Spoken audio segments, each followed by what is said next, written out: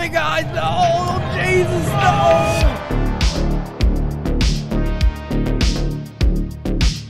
No! She was so young! Oh, fuck! There he goes! Take picture. He's gonna get him! No, no!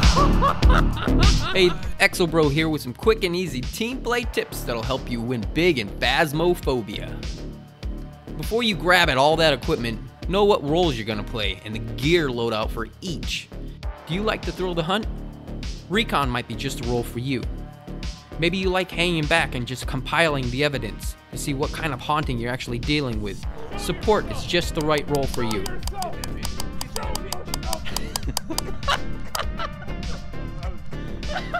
It's smart to break into 2 teams consisting of 1 recon and 1 support role. Team 1 and 2 should start on opposite sides of the house, going room to room, scanning each room's temperature and electromagnetic fields for fluctuations. Normal room temperatures are around 61 to 65 Fahrenheit, but you're looking for a haunted room.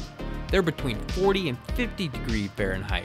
Speed is key here, and you're gonna wanna find the room before your sanity drops too low and you have angry ghosts beating at your door.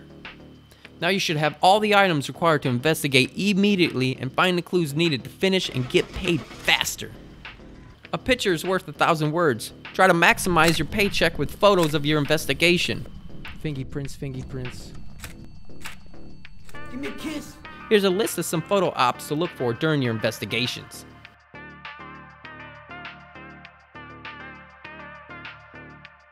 Once your journal is filled with enough pictures and completed most of your optional tasks, you should leave before it gets too dangerous. Remember, I did it! He sacrificed himself for us, dude! Holy shit!